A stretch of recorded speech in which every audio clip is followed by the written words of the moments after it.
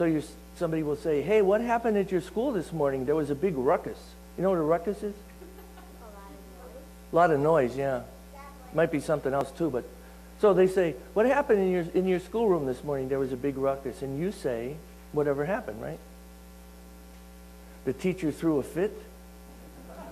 You have a teacher who ever throws a fit? No. No, teachers are always, now listen, you know, just because you fell down and your arm is hanging there by a thread, we don't have to worry because we'll take care of it, won't we? And what are you saying?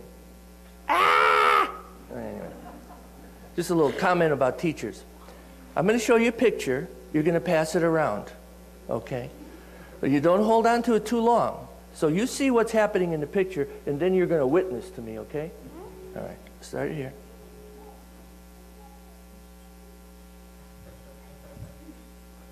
Okay, you got it? Look and see what's happening there. Then pass it around.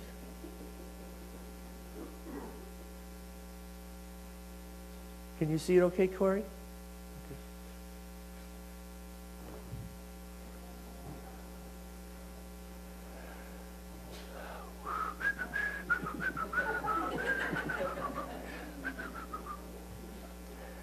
This little light of mine, I'm gonna let it shine. Take a look and see what's happening there and picture all the people. Get the picture in your head now. See, these folks out here are thinking, what is that picture?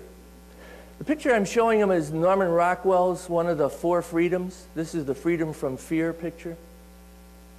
And I know that all of you remember all the Norman Rockwell 4 freedoms. What are the other freedoms? Freedom of speech. Freedom of prayer. Thank you for playing. You do not go on to the next level, Paula. Freedom of religion, freedom of speech, freedom from hunger. Very good. Got it? Did you see it long enough? Okay. All right, now you witness to me. What was the picture about, Fiona? Mom and Dad tucking in their kids. Lucas, what else did you see in that picture? They were sick? How could you tell they were sick? Because they're laying down? Lucas is the only one of the kids who sleeps standing up, I guess. Is that right, Andy? No, they're not laying down. I mean, they're laying down not because they're sick, but they're going to sleep. The little boy who's facing you, the one closest to you, is he asleep or still awake? Still awake? No, he's asleep. What was the father holding in his hand? A card? A newspaper? A book? Corey? Kids got the right angle, they could see everything. What else? Who says he was holding a book? How many? How many say he was holding a newspaper? How many say he was holding a card? Well, he was holding a newspaper. That's pretty good. Let me see, what else can I ask you? What was on the floor? A doll. Very good. There was something else on the floor too. Looks like clothes. Clothes on the floor of a child's room? That never happens, does it? It always happens? Hey, listen. Let me get you to rat on your parents. Are there clothes on the floor in your parents' bedroom? Oh. And they'll come in and tell you to clean up your clothes off the floor, right? They have to do it too, yeah. Okay. It's their laundry? Okay. Do you remember the faces of the mom and dad real well? Okay, can you say something about their faces? The mom is definitely a girl, yeah? That's a kind of important part of it. The father looks like he was kind of dirty. His face is worn, yeah. He's not dirty, but he's got a wrinkled face. Mom was wearing a black shirt. Mom was wearing a black shirt. Very good. Dad's hair was fitting. Dad's hair was thinning? Oh, what do you mean? It was what? What do you think it is?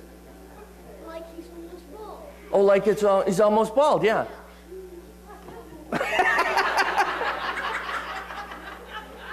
You know, some of us really don't have to worry about that, but at any rate, and what color shirt was the dad wearing?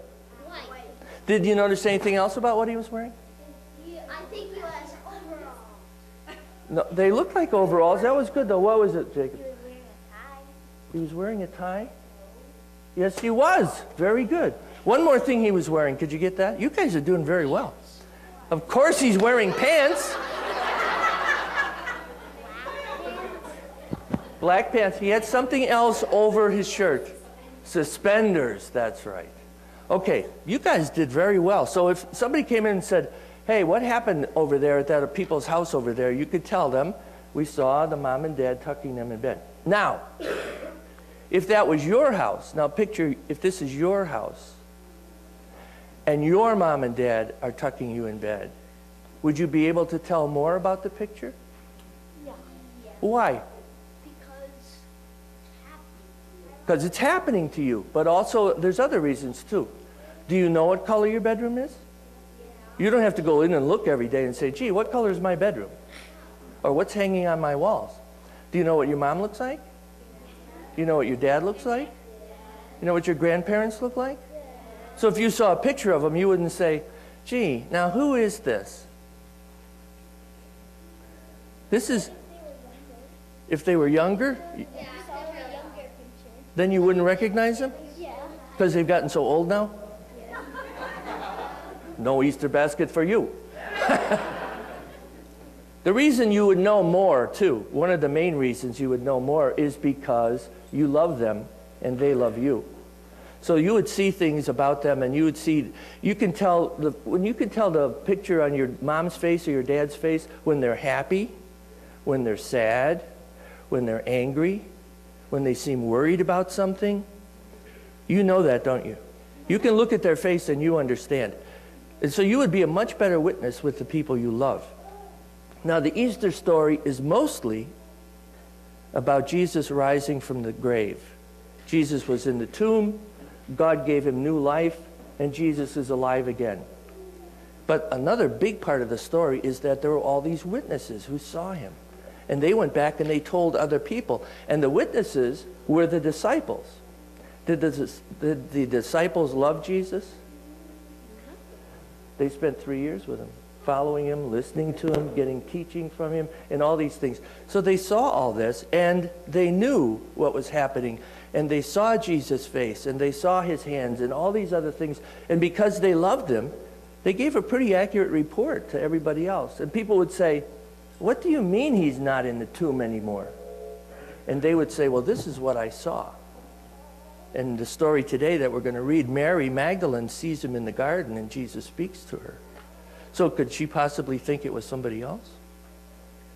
Could she say, gee, I don't quite recognize you, especially after he spoke to her?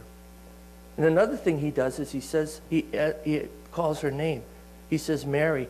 Fiona, when somebody calls you by name, do you think they're friends of yours? Do they know you a little bit? Even love you maybe, right? You go into a store and you would get a cashier to, when you're buying something, you're buying a new shirt or something, the cashier doesn't say, oh, hi Fiona, how are you today? Well, unless you buy shirts all the time, but probably not, right? Well, when you're a witness, that's what you do. You tell the story as you saw it. And you also tell the story with a lot of feeling and emotion about, especially about people you love.